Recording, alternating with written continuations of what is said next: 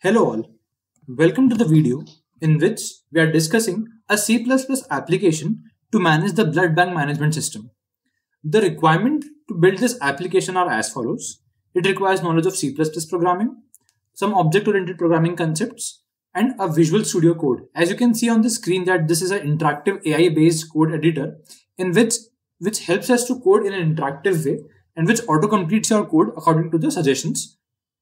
So let's deep dive in the domain of C++ and let us build this application of blood bank management system. Initially, we have declared all the necessary libraries that are needed for that is needed to build this application. Secondly, we have declared all the first class as class hospitals. In this entire code, we have generated some new classes, class donor, class hospital, in which each and every class has its own functionalities and implementations to reach the specific objective, and each class is responsible to perform different functionalities. So as you can see in the first class we have declared is class hospital, which contains the information related to hospital and which contains the hospital data for the user. So we have added a public access modifier out here so that the variables can also be accessed outside the class. We have created the functions in which hospital registration and payment check, in which this particular function will register a user in the hospital, and this particular payment check function will check that whether the payment is successfully the transaction has been made or not. So according to each and everything, we have cout of transaction complete and cout of transaction incomplete. If the payment has been made, then the transaction will complete. If the payment has not been made, the transaction remains incomplete. So accordingly, the output message will be displayed on the screen. Secondly, we have created a class donor, in which this particular class contains all the information and contacts details regarding the donor of the blood. Who is the person. Basically, this function keeps up the data of a person who is willing to give his or her blood to the blood bank management system, to the blood bank basically, so that people can use it accordingly. In this particular class, we have it contains the data of a donor. So we have all the contact details of a donor: name, contact number, fitness state, etc. So after that, through strcmp function, that is string compare functions in C++, we have compared the string of blood groups and the string entered by the user or the blood group of the donor. So as we know that blood groups have different categories, which involves AB positive, AB negative. So the blood group entered by the user, this particular string compare function helps us to compare the two strings, which let us know that whether the blood group which is entered by the user and the matches with the blood group that is required to the blood bank. So basically, this particular class contains the donor information, that which person is going to donate the blood. The next is we need to, if we need to update the donor contact details, or we need to update the donor's data, then accordingly this function will call. And we have created different functions in different classes, so that there is each and every functionality, each and every class and functions is responsible to perform different functionalities and implementations.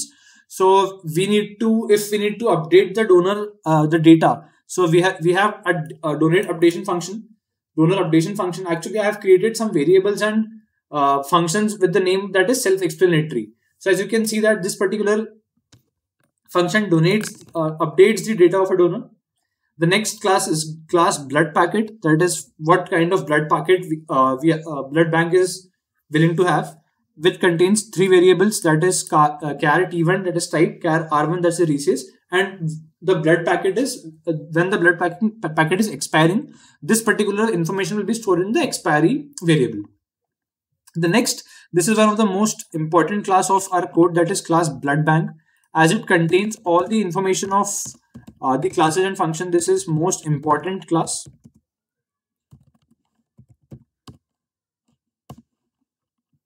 So as you can see that this class has been the most comes out to be the most important class, as it contains almost each and every functionality that we are aiming to achieve. So basically it contains username, password, class donor, class hospital, class blood packet. we have created a parameterized constructor out here where we have initialized username as A and password as B. Authentication, as the name suggests, this particular function helps us to authenticate the user ID, that whether the details entered by the user is relevant or not, whether the user is legitimate or not. So this particular functions help us to check the privacy of our system, that only legitimate people have access to our blood bank management system. Then we have a function that generates a DNR number to the user. Then this particular function checks through switch case that if the blood that a donor is willing to give matches with the requirements of the blood bank. Basically, through switch statement, we have created different cases. According to that, we have checked whether the blood packet is expired or not. So each and every case has its own functionalities and logics, and check whether the blood packet is expired or not through expiry variable. So as you can see that using switch case, we have generated case A, case B, case O, and case X.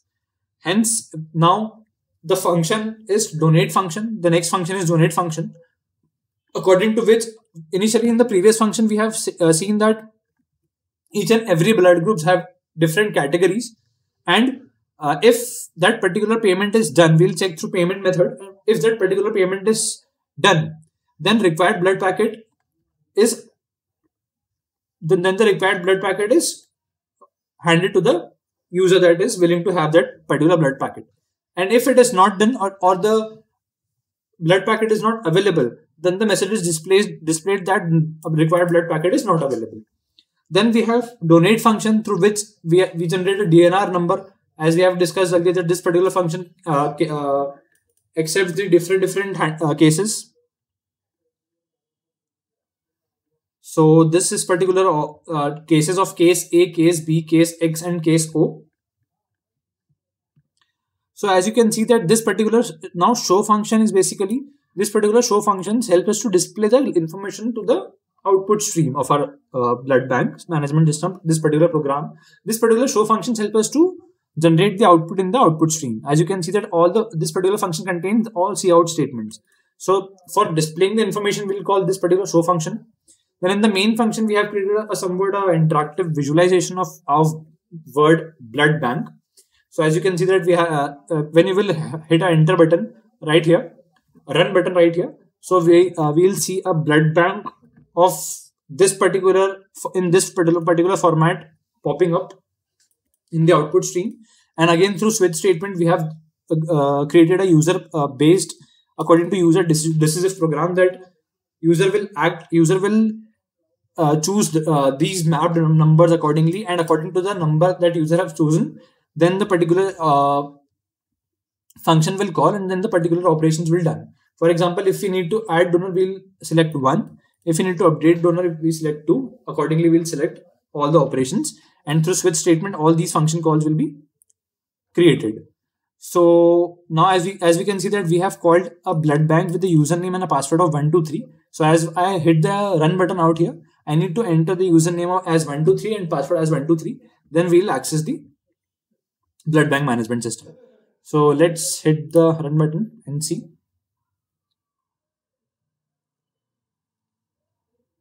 As you can see that this visualization has been, as our blood bank management system is ready, it's time to use it.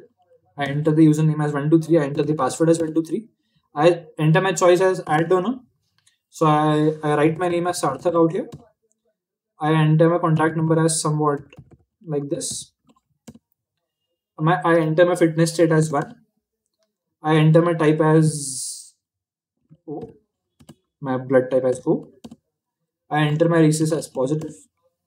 So according to this information, a DNR number is generated, and if I need to update my information, then I will call update donor. Now the program is asking for DNR, so we have get this DNR above as 1. So I'll write as 1.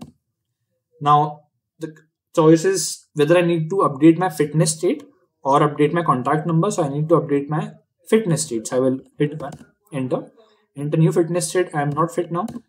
So again, the things are updated.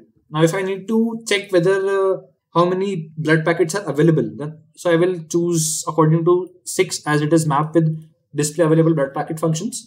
So I will map as 6. So these are particular blood bank details, available blood packets, available blood categories, A positive, A negative, B positive, B negative, O positive, O negative, AB positive, AB negative. So this is basically an entire C++ blood bank management system code.